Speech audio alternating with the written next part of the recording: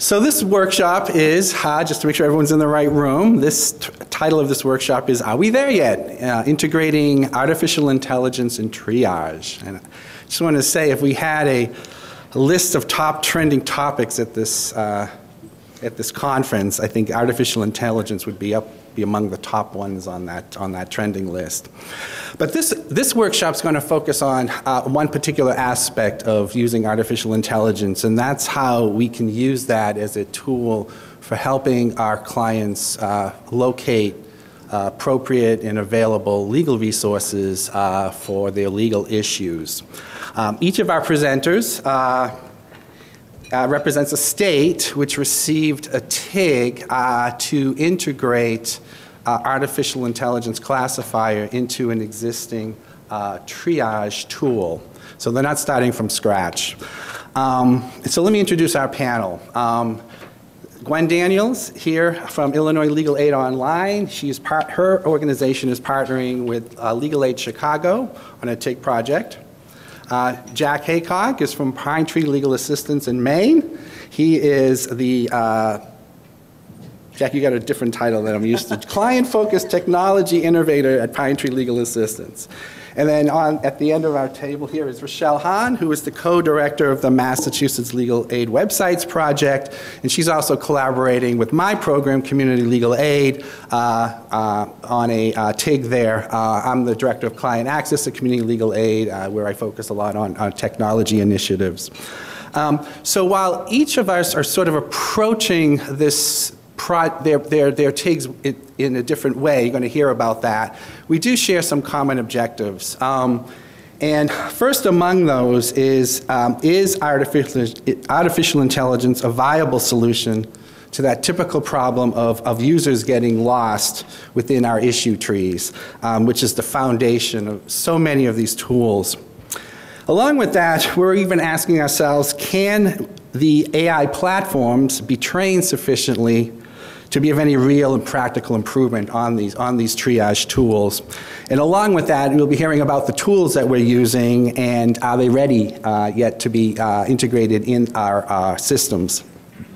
Subsumed within that, you're going to hear a little bit about the objective of trying to create a single comprehensive platform to manage tools in states where there are a multiplicity of programs and resources available for our client community. And also a little bit about how client-centered learning, what has that taught us in terms of how these tools can be implemented. Let me just add, also by way of introduction, as part of our TIGs, we were required to collaborate and work together. So our three states here have been doing monthly meetings around our projects since we began work in earnest in early 2019. So with that, I am going to move us, we lost our...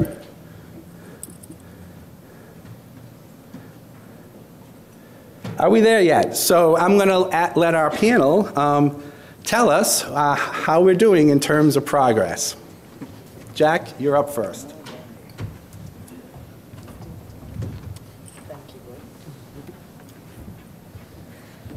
Hi, everybody. As Gordon said, I am Jack Haycock. I work for Pine Tree Legal Assistance in Maine.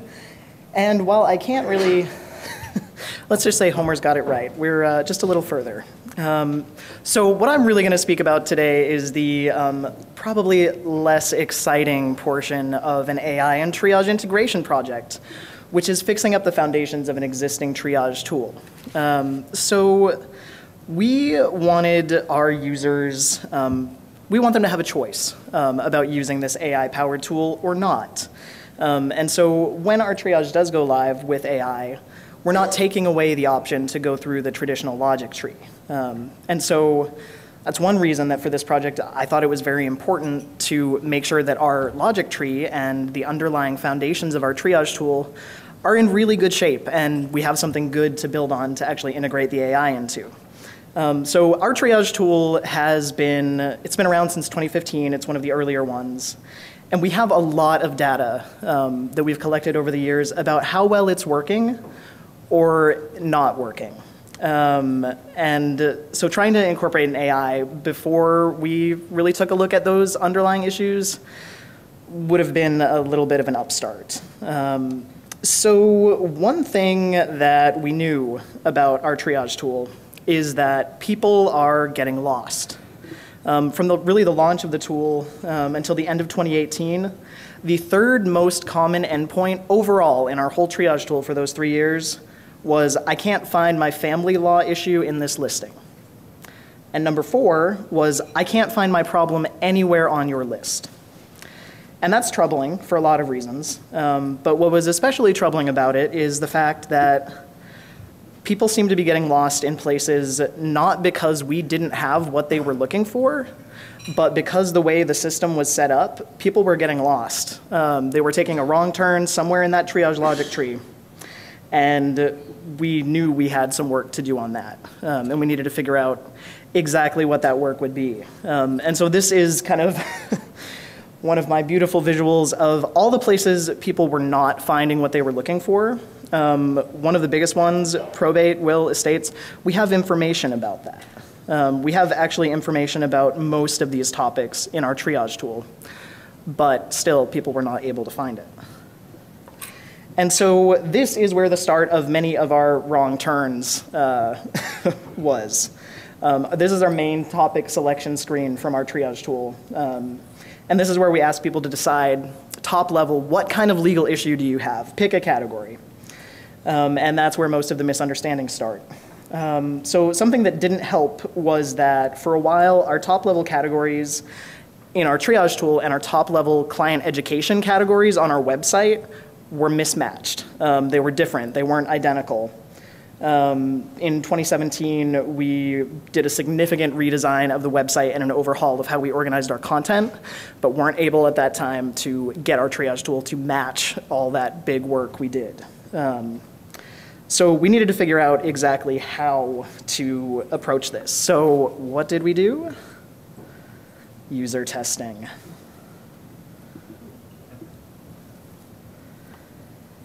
It was as simple as that.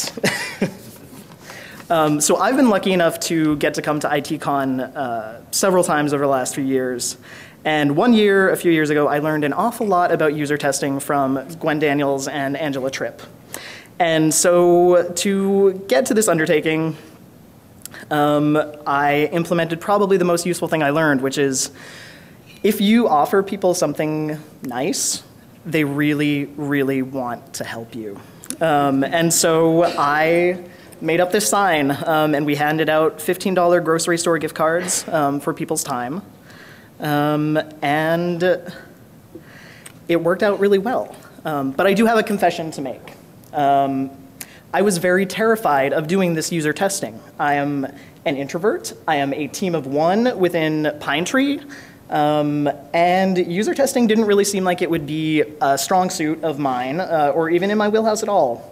But I was actually really blown away by how simple it ended up being and how effective it was. I had a small budget. I had some poster boards, some arts and crafts supplies, some gumption, and also some lamination paper, because otherwise I would spill coffee on everything. And I'm not going to get into the finer points of it, but I do want to hit some of the high points of our user testing. So we did in-person user testing at PTLA offices throughout the state. So I would drop into walk-in hours and set up with my sign and kindly ask people if they would like to take 15 more minutes to test with me. I also did some testing at the Bangor Public Library, which was fantastic. We offered $15 grocery store gift cards to participants for about 15 to 20 minutes of their time. And the testing itself consisted of 2 exercises. So a card sort, here with my very, very fancy professional card sort interface. And we also did a triage observation test where we asked people to live on the site go through either a problem that they had themselves, came up with themselves from a friend or a family member, or from a select list of common issues that people had going through triage. I observed, took notes, and took extensive photo documentation of all of these card sorts. And overall, we conducted 22 user tests in that initial round. And so how did it go? Well, there were some key takeaways that I got really, really quickly. Early on in the testing, I was already seeing these patterns coming to light, and they bore out through the rest of the testing. So the victim rights category was one that we had in our triage and on our main topic library, and that was something that the language we got directly from our domestic violence and sexual assault unit. That's what they wanted to call it. That was how they wanted to go about it. But in testing, it turns out that category is incredibly difficult for people to understand. People tend to over-include things in this category because, and I think quite rightly so, many of our clients feel victimized by many systems. It's not just in a domestic violence context. Similarly, the going to court category gets used as a catch-all by users, often with the reasoning that, well, this is going to end up in court eventually, so I guess I'm going to court. And users also consistently sorted public benefits topics into our health and public benefits category, but they also tended to, in our original thinking, over-include some topics under health, especially things that really did have health consequences. The most common of those were issues to do with mold in housing and bed bugs. And so I think that's a really good example of how rigid legal topic categories often fall down in trying to help people figure out, do you have a legal issue? What is that legal issue? And can you get help from legal aid with that issue? And so some of the things that were getting sorted into, especially the victim rights category, were divorce, criminal charges, discrimination at work. Some other interesting things, and this was especially on the triage observation, people really didn't like the submit button at the end of the logic tree. It was confusing, and I got more questions than I really expected to get about, like, submit where, submit to what, like, submit to who, what is this? It really wasn't something that users were comfortable with. Also, explanations and examples are really helpful to our users if the text is large enough and easy enough for them to read. Something that you might have noticed on our original logic tree selection, we had a lot of information under there about the kinds of things you'd find in each topic, but especially on smaller screens, even on bigger screens, they were so small that nobody could read them, and so that's not helpful for anyone. Another thing was that a linear triage tool can be confusing when you don't explain that up front for what it is. Trying to explain how it addresses or doesn't address folks who have multiple, even interconnected legal issues. The simplest example might be an eviction with a security deposit issue. Our triage would separate those things. You would have to choose the eviction branch or the security deposit branch. You can't do both. And while that's a limitation of our tool that we know about, it's not one that our users necessarily know about or understand or expect. Why would they? Another thing was that clear navigation options in the triage tool are important, and people will use them. And here I'm really talking about the go back button. But people struggled with misclicks. They struggled with finding a way back to the previous screen, even when it looked like the back button was pretty obvious. But it was something that, okay, our design here is not working. And the biggest takeaway from this was that users don't actually know what triage is, which I think probably to many of us who have worked on triage tools will not come as a surprise, because we have struggled for a long time to figure out, what do we call these things? How do we brand these so the public know what they can do with this, what it can do for them? So that wasn't too surprising. So what does this have to do with my AI project, and why have I been talking about user testing this whole time and not really mentioning AI? So here are the ways that I think this user testing is not just important, but really foundational to the project that we're going to be able to do with our AI.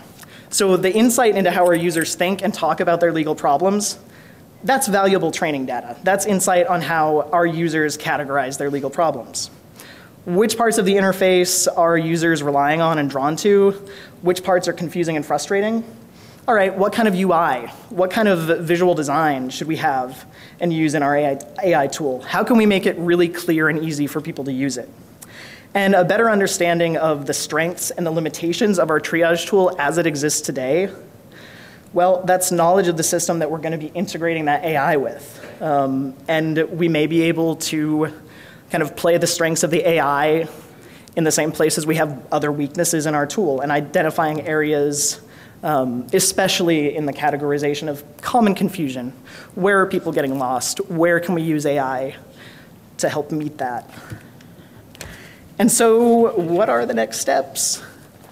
We're just going to keep swimming. But more seriously, we're hoping to implement the spot classifier into our triage tool, which is something you will be hearing much more about very shortly. So we do want to hold some time for conversation at the end, before we conclude the workshop, but if you have a sort of a burning question you just want to ask Jack right now, we'll take a couple questions. Is this on? David. How is your gift game so strong? Years and years of experience. David wants to know how my GIF game is so strong, and it's just experience.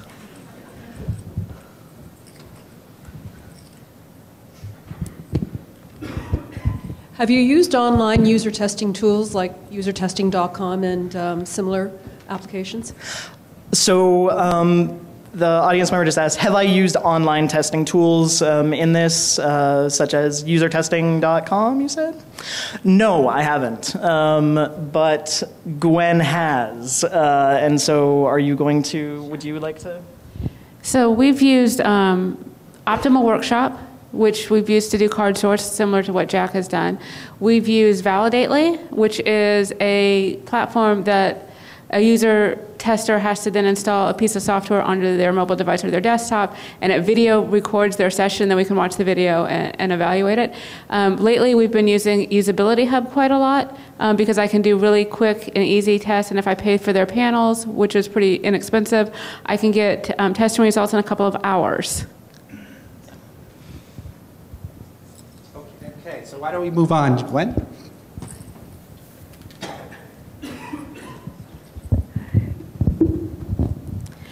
So our online triage and intake system, or OTIS, as we call it in Illinois, was created in 2013 and initially started with as a platform for the 3 LSC funded programs to get online intake through the statewide website.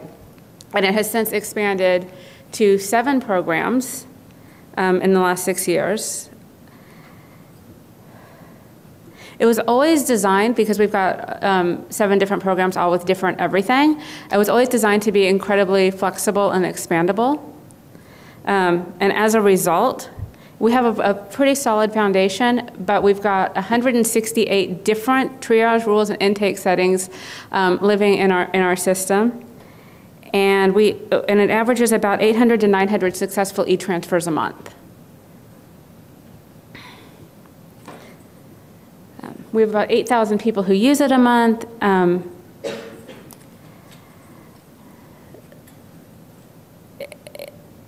But it's got a lot of problems.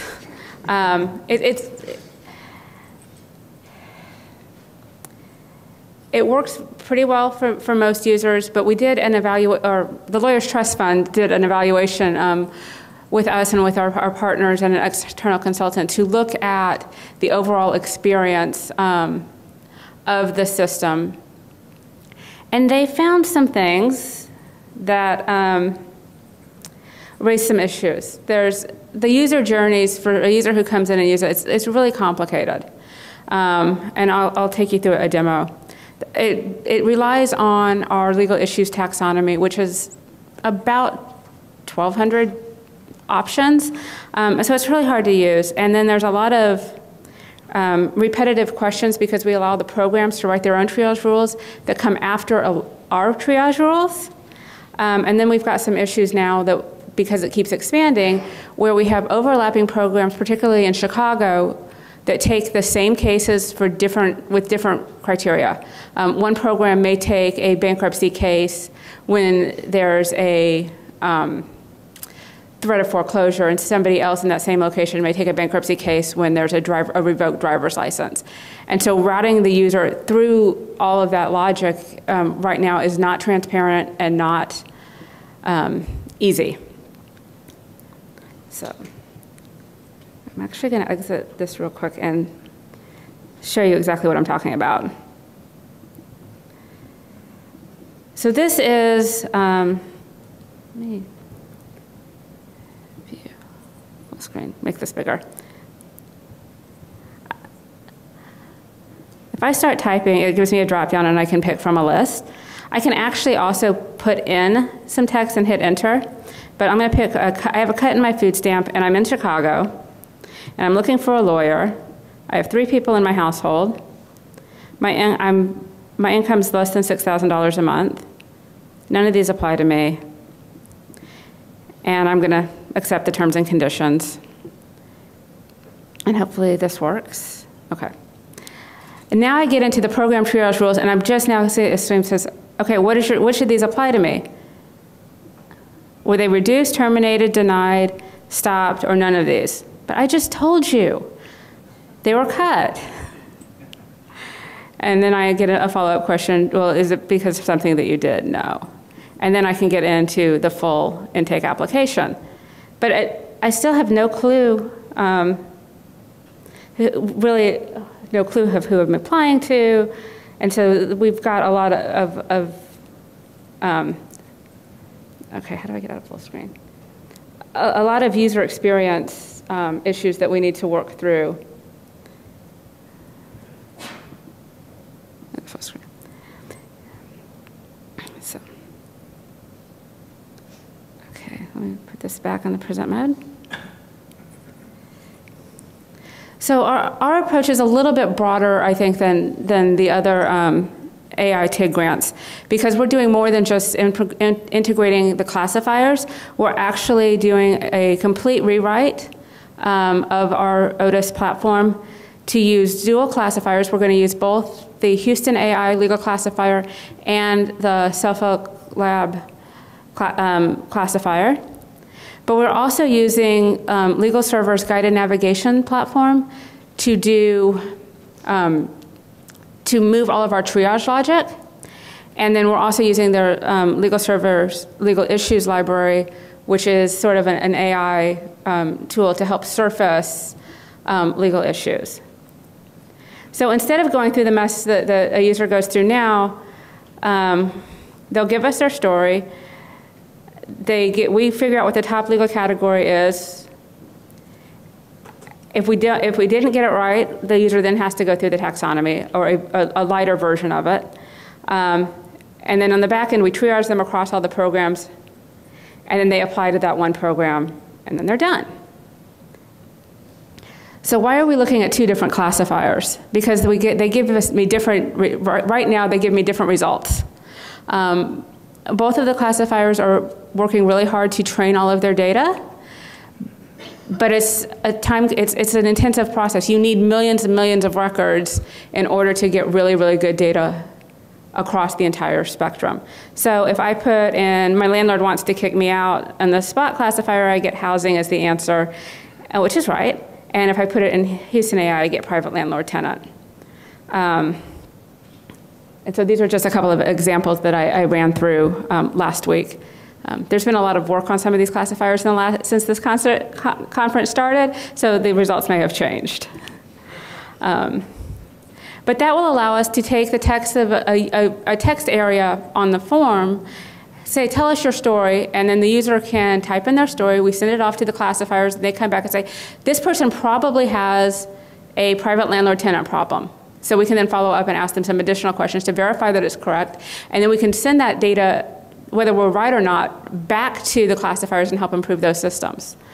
The guided navigation is a feature within Legal Server, and it's an expert system. They are working on building an API that will allow us to interact with it through our website so that we have total control over the user experience on our end. But that will do will let us take those 168 separate sets of triage rules and create one master library of triage rules for all of the programs in Illinois, and then the programs will pick and choose what they take. Instead of Legal Aid Chicago writing their own public food stamp rules, and Prairie State writing their own food stamp rules. They will have one library to pick from, and we will have plain language and translated the rules for the triage rules for them, and all they have to do is check some boxes on the back end that says, okay, well, we'll take food stamp cases where the benefits have been reduced and it's been more than 14 days, or when it's been less than 14 days, and the user may qualify for expedited food stamps. So we'll ideally be making the user experience on the back end easier for the program admins, but at the same time, by asking one or two questions to the user on the front end, I can go back and pass that data back to the guided navigation API, and it comes back and spits out, Legal Aid Chicago is where this user needs to go.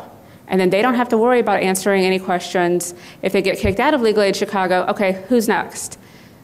We can pick the best program without the user having to see anything.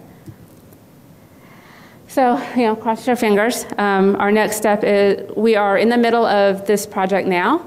We have finished up the initial design work. And we are in the middle of coding all of the back end. We expect this to go live sometime this spring. And one more thing for the classifiers, there needs to be a way to use them. I spent last weekend finishing up a Drupal 7 version of the Spot classifier. The link's up on the slides. So you can download it, install it in a Drupal 7 instance, get a free API key, and start playing with the Spot classifier in Drupal. And we will be working with our developers to create the Drupal 8 version and make that available to the universe. Two or three TIG conferences ago, I did the Houston AI version of the legal classifier Drupal 7 module. It is up on Drupal.org. And I don't have the link in here. It needs a little bit of work. And we will be doing the Drupal 8 version of that as well. So any burning questions for Gwen before we move on to our final state? When Spot produces more than one probable result, are you going to give them? Spot produces more than one probable result. Are you going to give them a choice and let them say, it looks like you're talking about food stamps, but you might also be interested in this, this, and this, and then send that back to educated? Or because you just mentioned giving one. I'm hoping that we'll be able to narrow it down to one very likely result, but we do have to confirm with the user that that is their problem. And if we get results that score high enough, then we should also ask them, is it one of these things? And then again, send that training data back and confirm with the user that their problem is actually this. Or they may also have, well, it's this, this, and this. And that's one of the, I think one of the advantages of using the classifier stuff is that we can identify multiple issues. If a user comes in and says, I'm being evicted out of my apartment because I lost my job, that could be multiple legal issues that we need to evaluate and triage for. Which we can't get right now with the taxonomy, where you have to pick, I lost my job or I am being evicted.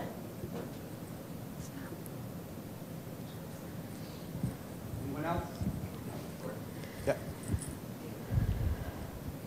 I'm just curious, that list of issues that you had, was that something that came from the legal issues library and legal server? Or are you creating that? And is that something that you kind of have a menu for your programs to be able to choose from to say what other intake criteria? The question is, where did our taxonomy come from? It came from, my executive director wrote it. It was, when we started our website years and years and years ago, we started with the National Subject Matter Index, like most everybody else. What we found over time was that those labels didn't always, they're not necessarily end user friendly. I was part of the originally authoring team of the National Subject Matter Index, so I can tell you it was written by lawyers. And it looked like it was written by lawyers, and it was written by committee. So we sat back and we rewrote, essentially rewrote the National Subject Matter Index into more consumer-friendly taxonomy terms, and that's what drives our online triage taxonomy is the same thing that we use on the front end for users who are navigating through our content. Anyone else? Okay, we'll move on to Massachusetts.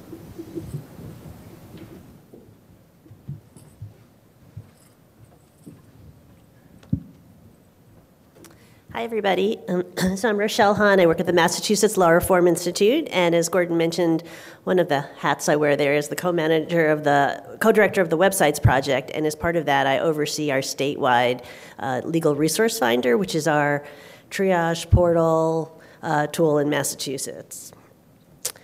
So our legal resource finder was a product of an early TIG from Community Legal Aid. I think it was the Mass Justice Project at the time.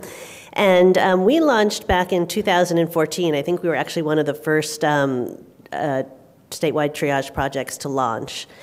And we continue to get high usage, about 2,000 searches or so a month. And although when we built the original triage tool, we built it with somewhat of a legal services perspective. So the kinds of issues we were identifying were both issues that our legal services programs wanted to see and wanted to encourage intakes on. And we also included a lot of terms that we did not want to have intakes on so that we could direct people to appropriate resources elsewhere. In pretty short order, the scope of the programs in the Resource Finder really expanded greatly, and we now have over 80 different programs in the tool, and it covers just the wide range of civil legal services in Massachusetts and civil legal aid. We have our core legal services programs, we have nonprofits that have legal programs, we have government agencies like the Attorney General's, which have legal components to some of their programs, court programs, a lot of Lawyer for the Day programs. Our court law libraries provide legal information and assistance to people. So all those different resources are included in our tool. And in addition to giving referrals to folks, we also give links to targeted legal information. Again, very curated, targeted information, primarily to information on our statewide websites, but also trusted sources like court website and government websites. So, and similar to these other folks, the way you navigate our tool is through a triage terms.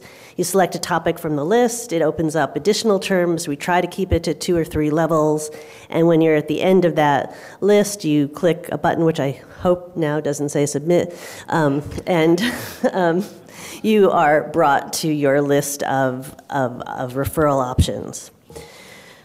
So, as with Maine and Illinois, this launched back in the dark ages of triage, 2014. There's been a lot of changes since then and a lot of great work that's been done by a lot of the people here in this room and at this conference.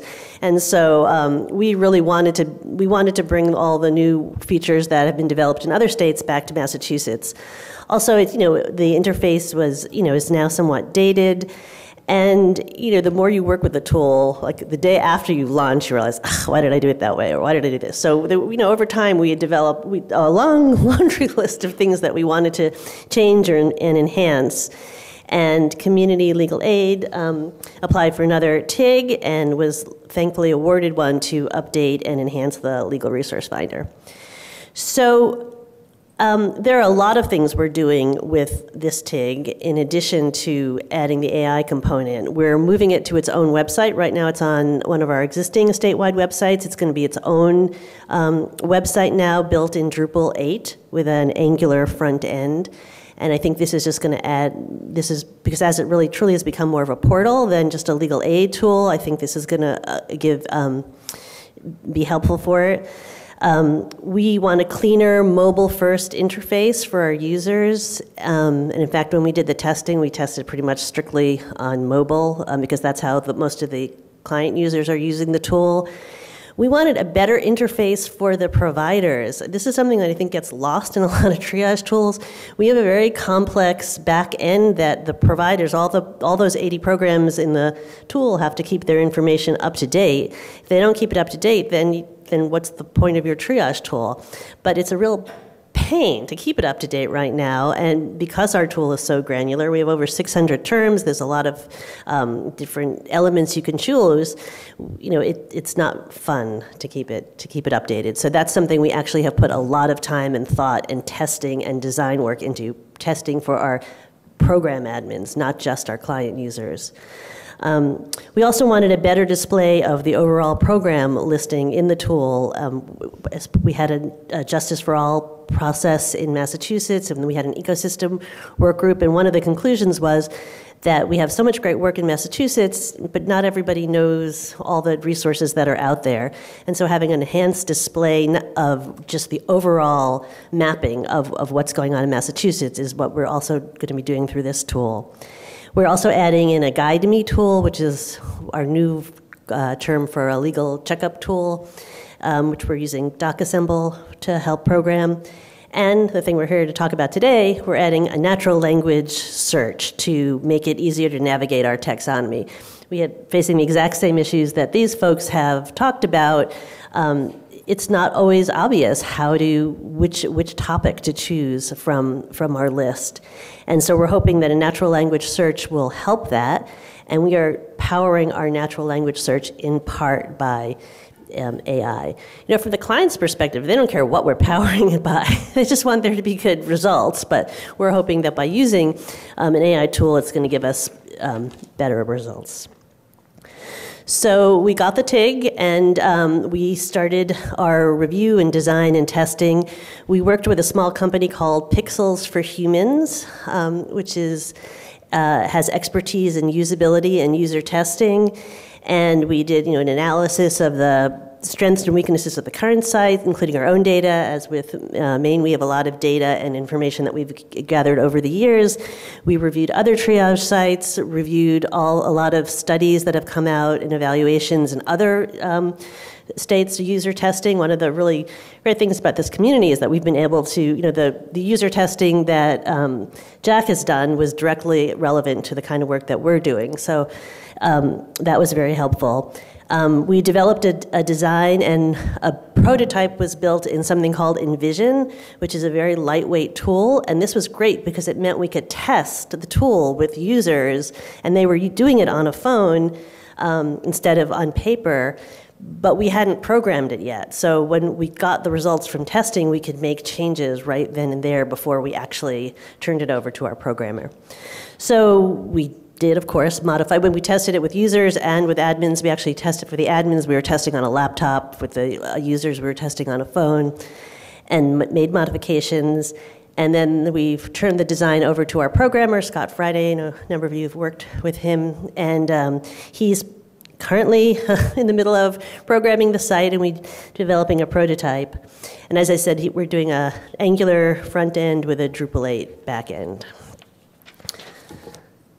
So we have added, this is a screenshot from the current, I wouldn't say we're in alpha yet, but we're getting there, from the current site. And so what we have done is we've added a simple text box at the very start of the process, asking people to tell us briefly what their problem is. At the moment, you'll see the text box is pretty small. We will probably be doing some experiments with that text box to see what size is optimal. For purposes of the AI tool, it's better if you have more words. On the other hand, we don't want people to spend a lot of time putting words in, and certainly we don't want people writing a treatise about their problem. So we're going to be experimenting with what size we use for the text box. So we are still, as you see, keeping our topic list. So we're not requiring people to do a description of their problem. Some people may not want to do that. Also, I'm going to be interested to see how on a phone, whether people are going to want to type or they may just choose to click when they're on a phone. So I think that's going to be interesting data there, comparing how people behave on a desktop where you're sort of more set up to type than on a phone. Also, it was interesting when we did some of the initial testing, we were testing with a topic for eviction, and most people just ignored the text box because to them it felt very easy to figure out, hey, housing is an eviction problem, I'm just going to go there. But some of the other topics like mold, that might be a more complex. Or I've been looking back over past website feedback and questions from our legal resource, from our Mass Legal Answers project, and there's some unusual subject issues that get put in. And so some of those, I think, may be more really be helping to really move the dial for the users in finding their way in our taxonomy. So this is how it looks. So you put something into the box. In this case, someone said, I paid my rent, but my landlord keeps threatening me with legal action. That's actually based on a real email that I've gotten from somebody. So, some of our clients are using legal terms. And this returned a potential match. It says, it looks like you're looking for legal resources on housing. If the user feels that that's a good match, they can click the button to do go, or else they can pick a topic from the list. And we did include, we have in our current site, and we're keeping in our new site, those little subheadings. It was something that in testing, the users really liked that and looked at those words. So it is something that we're gonna keep in. So what's behind the curtain? How did we get to that result? So right now we're using two things. The Legal Innovation and Technology Lab Spot API, they're based at Suffolk, and David Colarusso is here, and I'll probably be turning over questions to him, and he's doing a presentation about Spot next, so if you're interested, you could stay on for that. And then we're also, as I'll talk about, we're also doing some full-text, old-fashioned full-text search within our legal resource finder. So what is Spot? We've referred to it a lot today. This is right from their website. Spot's an issue spotter. You give Spot a non-lawyer's description of a situation, and it returns a list of likely issues from the National Subject Matter Index version 2. So the NSMI list has parent terms, like housing would be a parent term, and then it has child terms, so something like eviction might be a child term of housing, and then, I don't know, you call them grandchildren or great-grandchildren. There's additional children below that. I mean, it's an issue tree. Right now, not all of the children are active in Spot. I think most of the key top-level terms are active, and they're starting to roll out some of the child terms, and then over time, additional child terms are being rolled out. So we anticipate over time the child terms will be deeper. And what we have done in our website, we've mapped all of our taxonomy terms to the relevant NSMI version 2 term. So that meant we didn't have to make our terms be the exact same thing as the NSMI terms. We have the complete flexibility to set up our terms the way we think it should be set up, and to phrase it the way we should think it should be set up, and to make them as granular or as broad as we think appropriate. But in the back end, we have a map. So when Spot returns housing, we know what housing is equal to in our own terms. And in our site, what people are being presented with is the way we've phrased that term, not the way NSMI version 2 has presented the term. So why Spot? So we knew right from the start that building and maintaining our own classifier wasn't going to be sustainable. Even if we had used some money to create the technology over time, we certainly couldn't do that. And the massive amount of training that's involved in getting these classifiers to work properly was just something we knew we weren't going to be able to do. So we were very fortunate that at the time we were doing this project, Spot was being rolled out.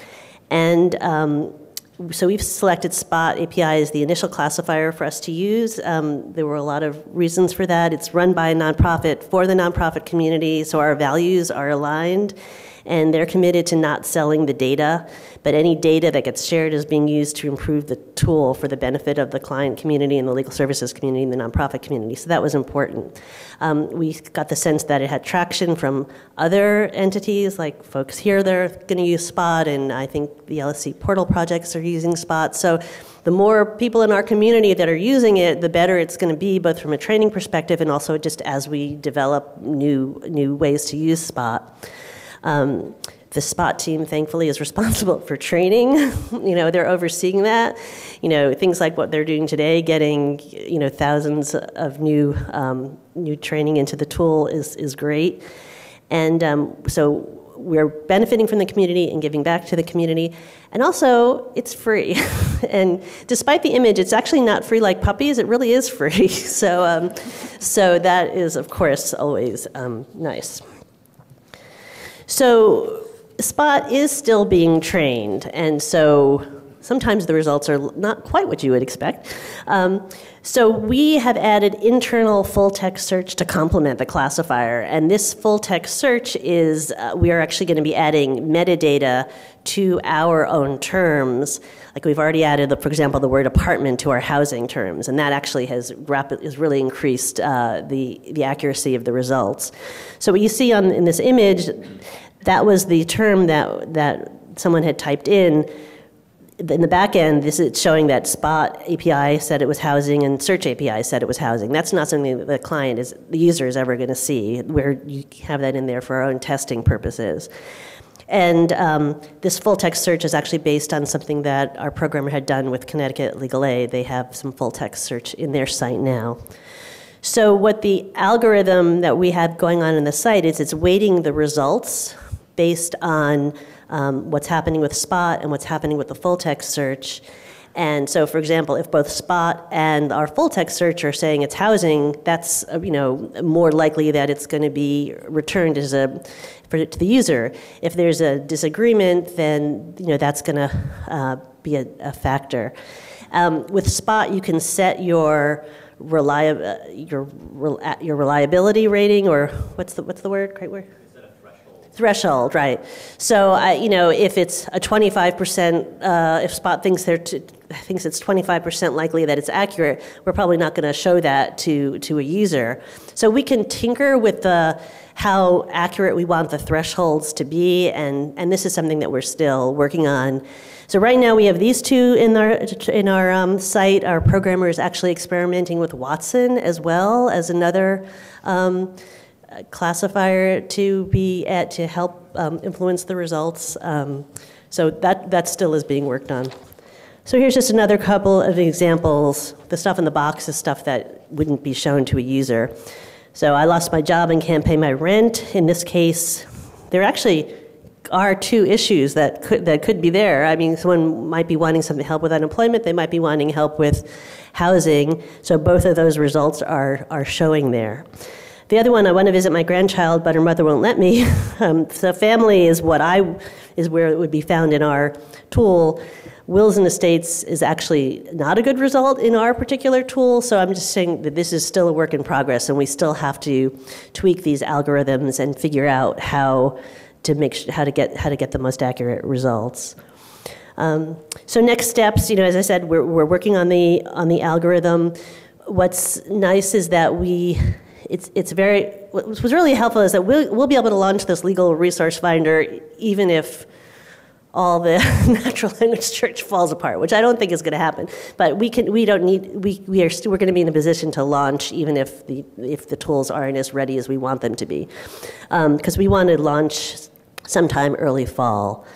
We have the ability to tweak the algorithm to tell them how reliable the results have to be, and over time the results are going to get more and more reliable.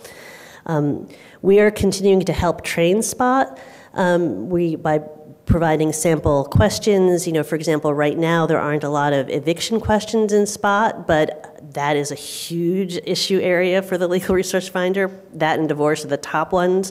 So we will be providing a bunch of sample eviction questions to be added to the classifier, so we can it'll improve the results there. And testing. We're going to be doing testing with users before we launch, making sure that they're able to use the tool and that they find the results helpful.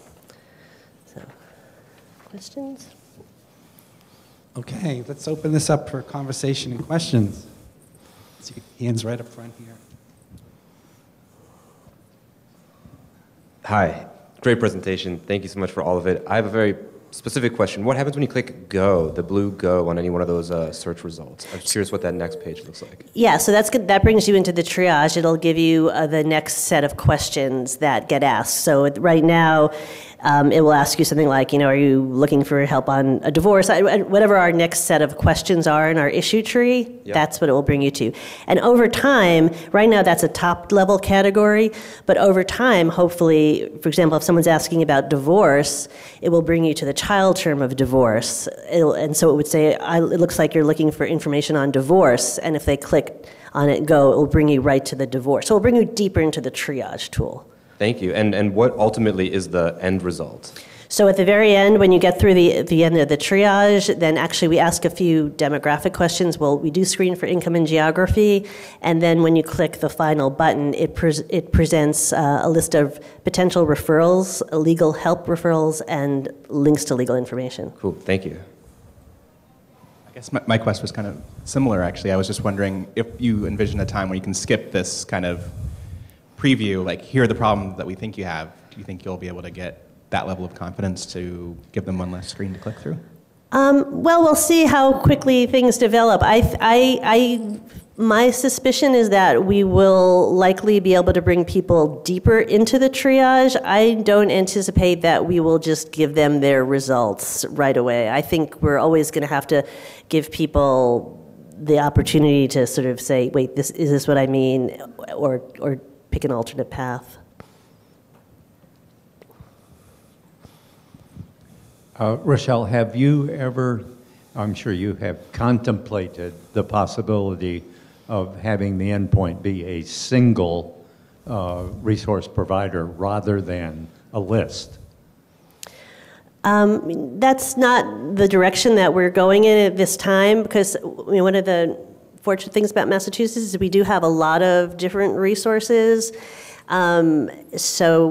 And different resources do different things. For example, an eviction problem, you might be able to get full representation from a program, but you also might not have time for that, and so you might need to go into the court and do a lawyer for the day program, or you might need to be linked to what Quinton has built, which is a doc assemble way of answering your eviction complaint.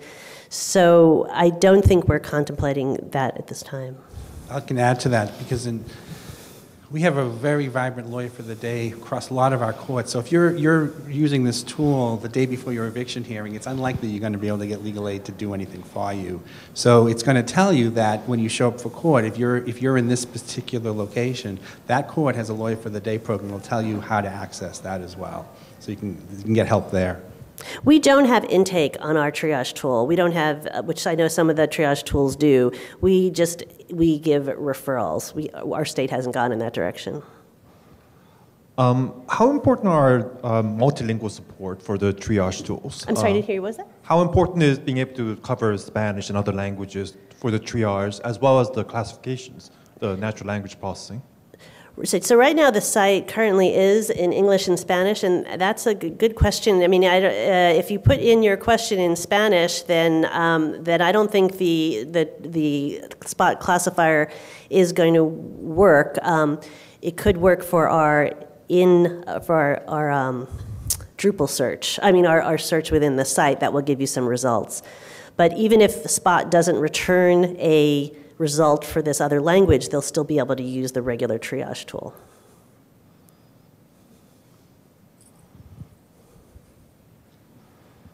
Thank you for letting me ask another question. That list at the end of the triage of the legal service providers, I'm just curious, what is the conversation like internally amongst yourselves about what goes on that list, what doesn't go on that list?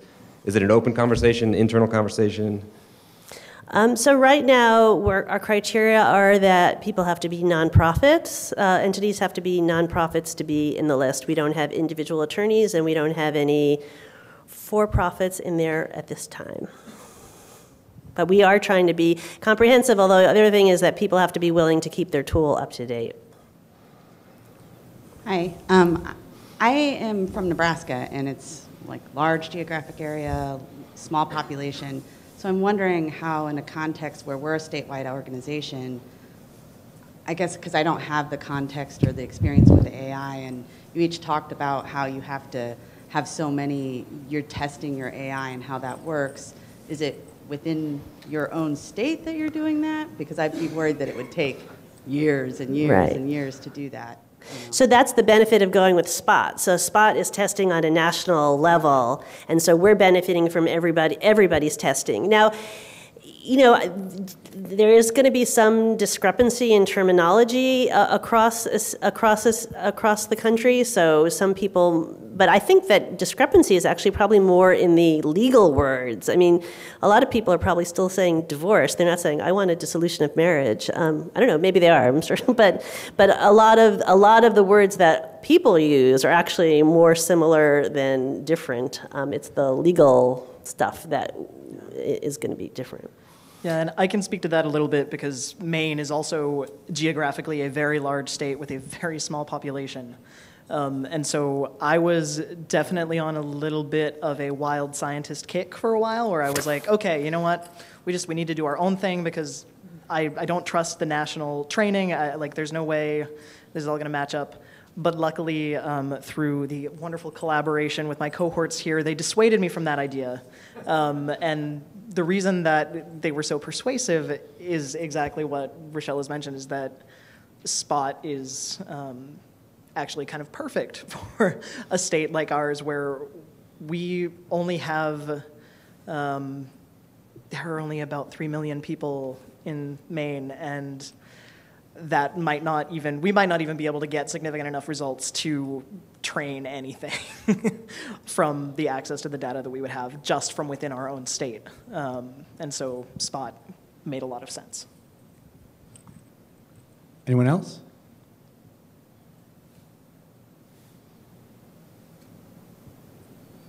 Shy.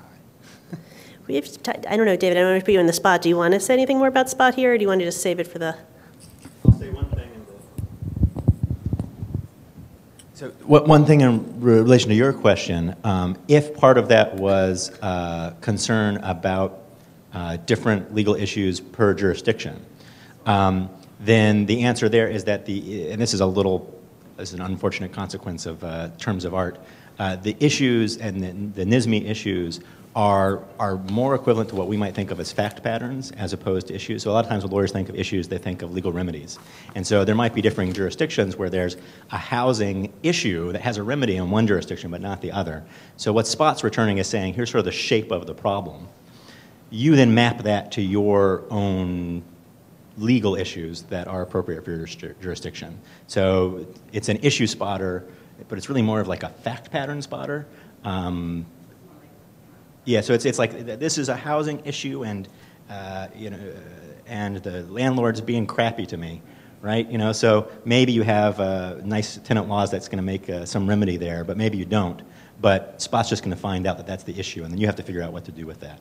So.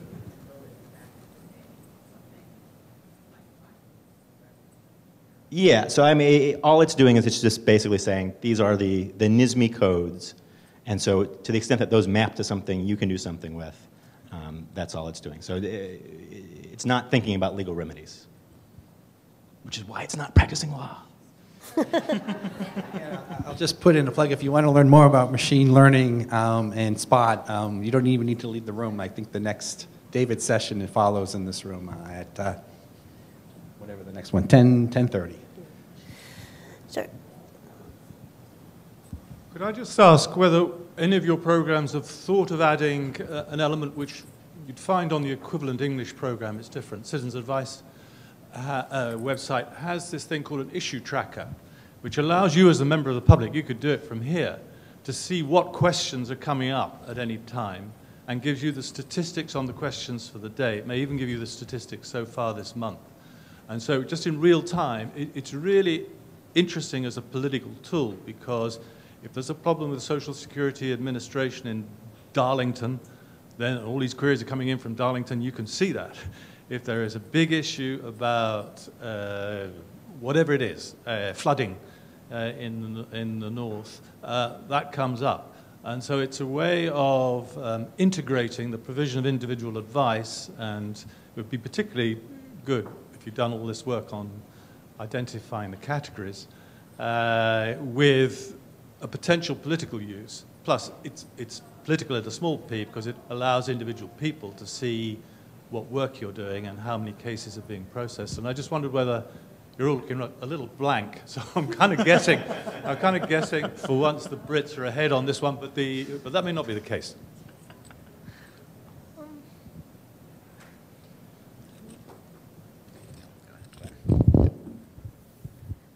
So we don't have anything that is sort of front-facing that allows users to see, here's all the questions that are being asked.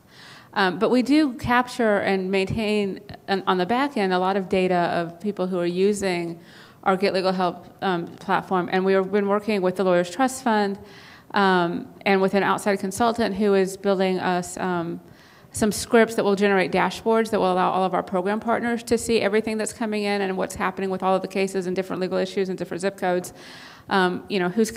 Who's dropping off where, who's actually getting served by the program, and who's getting no contact rates and all this other data, so that we can see. But I do kind of like the idea of being able to let users see some of the stuff that's being asked once we get to the point where we're doing actual text input versus pick it off the list.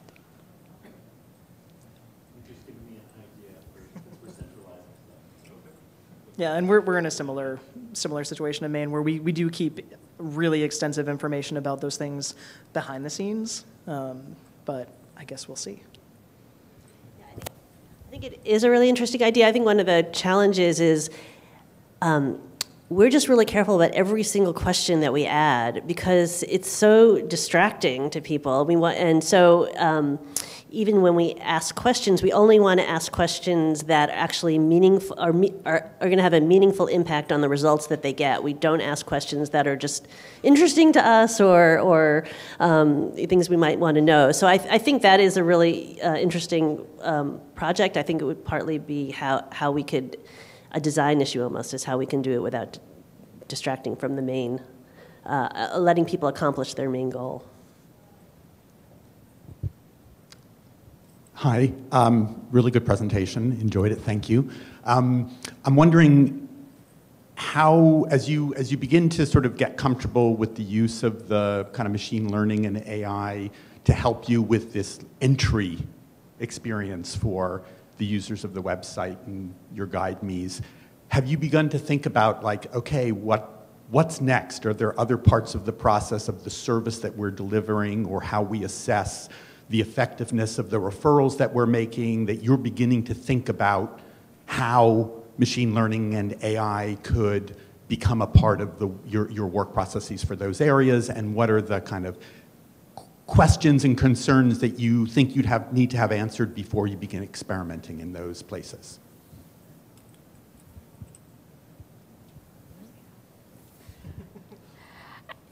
Stand up because I can't see.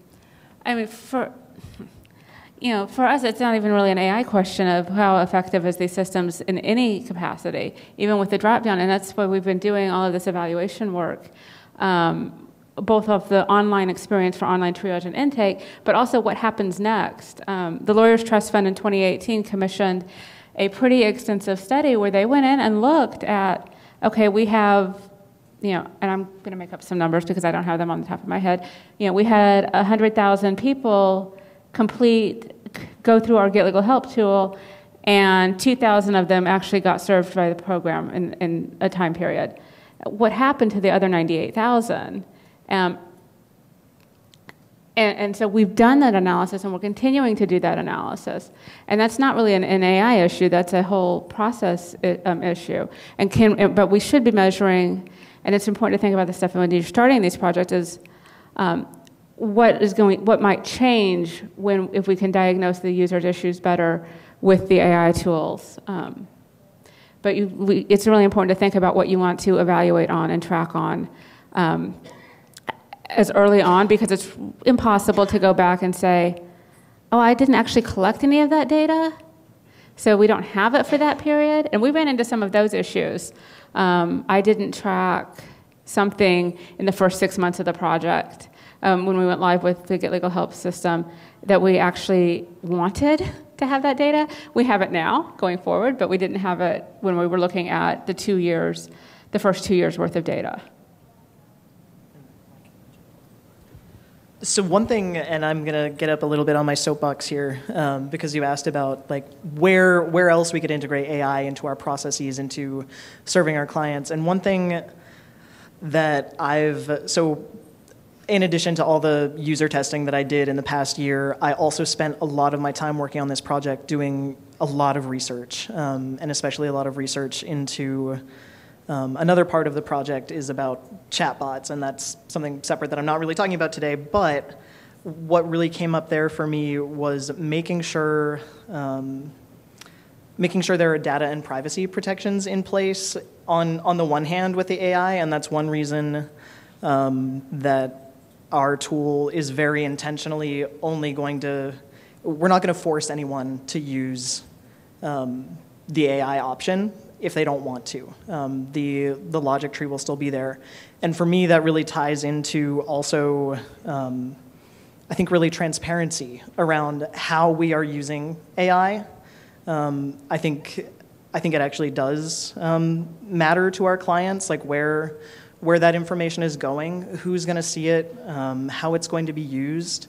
And I think having transparency up front about that is important. And I'll go even a little further to say that I don't think we will ever, at least not in the future that I conceive of at my legal aid organization, I don't think we'll ever implement any kind of AI decision making where there is an AI making decisions about who will get what kind of service, or even necessarily even other smaller things in our processes. I think it's important to be really mindful of algorithmic bias and those issues. We're still very much in the early days, which is why this is an AI project that I'm really comfortable with, because we're basically just trying to give people options and still leaving open the option to not engage with the system that's going to collect that kind of narrative data about you.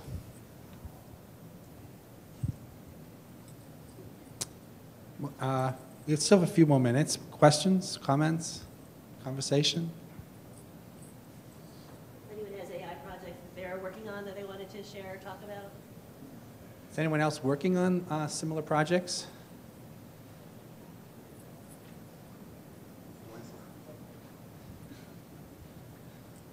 And I saw you back there.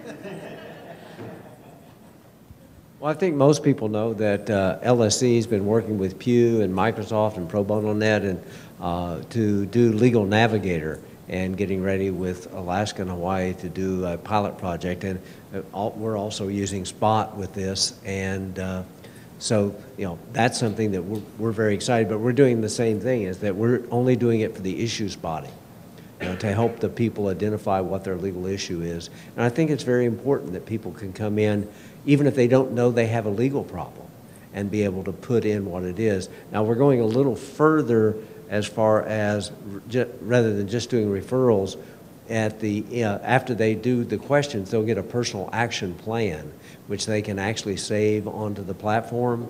And as they go through each step of that plan, they can check off what they've done and accomplished. It will move to the bottom, but it will stay there. And they can also share these action plans with other entities if they want to. For example, I think this is a good opportunity for us with pro bono attorneys to sign up and say that, I'll be willing to review people's action plans, see what steps are missing, and then have a virtual conference with them about how to complete that step if they have an issue or something like that. So, but there's, this is a really exciting time for everybody to see how these are going to shake out.